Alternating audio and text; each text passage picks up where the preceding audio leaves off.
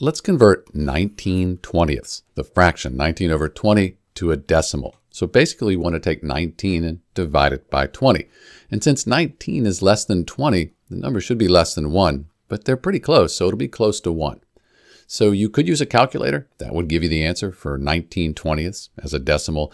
But we could also just take 19 here and see how many times does 20 go into 19. So 19 divided by 20. 20 doesn't go into 19, but we could call this 190 as long as we put a 0 and a decimal point up here. Now 9 times 20, that's 180. And when we subtract, we get 10. 20 doesn't go into 10, but if we move over 1 decimal place, we could call this 100. And now 5 times 20, that is 100.